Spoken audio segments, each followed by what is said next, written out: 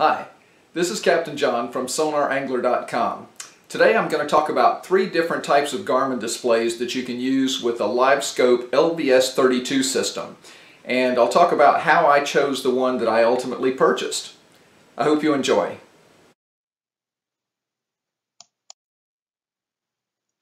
I'm going to talk about how I chose the Garmin Echomap Ultra 106 SV to be my primary display for Garmin's LiveScope system.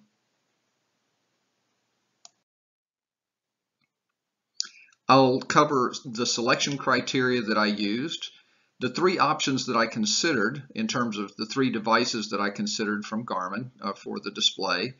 I'll also talk about key differences between those devices, what I ultimately bought, and also a quick note about mounting LiveScope that you might find useful. My selection criteria were that I had to be able to support LiveScope and the UHD sonar simultaneously. I teach people how to use these devices, and I want to be able to demonstrate all of the key features that these devices support. I needed to be able to have Garmin Lakeview G3 charts, as I already teach navionics on the Lowrance devices, and I want to be able to compare and contrast the capabilities of the Lakeview G3 charts with what I've already done with Lowrance and navionics. I need to be able to use the device on both my boat and in a classroom setting using the demo or simulator mode. I have to have excellent screen resolution because I want to be able to create videos with this device. And I also need to support GPX file transfers such as waypoints, trails, and routes between Humminbird, Lowrance, and Garmin. The 3 devices that I considered were the Echomap UHD 93SV, the GPS Map 1022, and the Echomap Ultra 106 SV. Both of the Echomap devices are a touch interface supplemented with buttons, and the GPS Map 1022 is a non-touch display that has buttons and knobs to control the interface.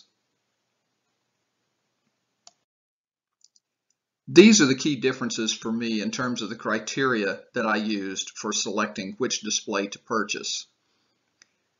For running LiveScope and UHD sonar simultaneously, all 3 devices were ready to go.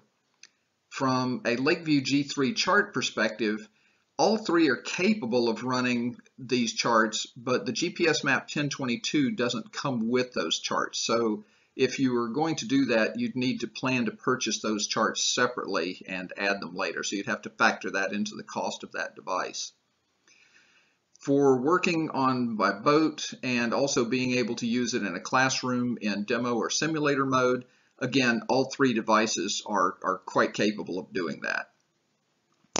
Maximum screen resolution, however, was an area where there was significant difference between these 3 models.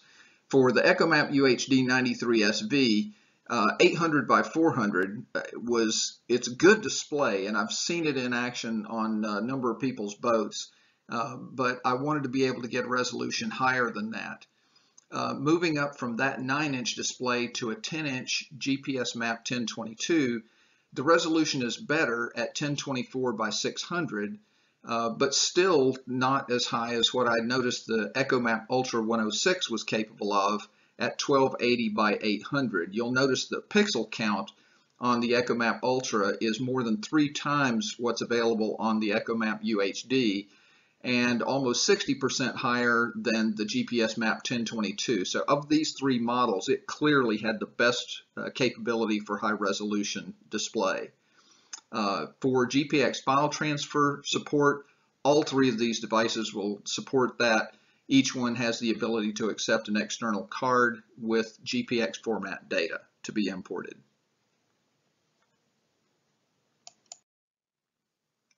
I ultimately purchased the Echomap Ultra 106 SV along with the Panoptix LiveScope system. In addition to that, I purchased the perspective mode mount, which allows me to rotate that transducer to use a new feature that they've added recently called perspective mode. And I'll cover that in a separate video. I bought an extra bail mount cradle and bracket that allows me to have one of the cradles mounted permanently on my boat and another mounted on my display rack in my training room. I have an extra power and data cable that allows me to move this from my primary boat to my secondary boat, and a vehicle power cable which allows me to use a cigarette lighter adapter in my training room in order to power this in my training classes for demo or simulator mode. Also, for mounting this on my boat, I purchased the Fishing Specialties bow deucer with an extra subplate, and I want to touch on that for just a moment. I'm installing this device on my bay boat, and I'll be showing later videos on exactly how I do that.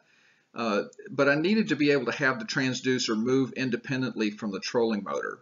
I've seen a number of installations where folks have tried to install this transducer, the LBS32, on their trolling motor. And unfortunately, that ties the transducer direction to whatever direction the trolling motor is pointed, and that's really not a very good idea. I wanted to be able to have this rotate independently from the trolling motor so that I can, if I'm facing into the wind with the trolling motor, I can pan to the sides, starboard or port, by rotating the handle on this particular mount. I also want to be able to have what I'm referring to as an ambidextrous mount, which allows me to switch between port and starboard deployment of that transducer. The best mount that I found, and this was a slam dunk choice, is from fishingspecialties.com. They have a device called a bow deucer, and I purchased that with an extra subplate so that I can have a subplate mounted on the right side of the boat and another on the left side of the boat, enabling me to switch the position of the transducer in just a matter of a few seconds. If you're interested in purchasing this, this is an extra feature of this video. If you use the coupon code SonarAngler at checkout at fishingspecialties.com, you'll be eligible for a 10% discount on the purchase price of that device. I hope that helps. As always, any questions or comments you might have are very much welcome. Add them to the comments below. And if you'd like to see more videos like this, feel free to click like and subscribe below. Until then, tight lines, everyone stay safe. Wear your life jackets.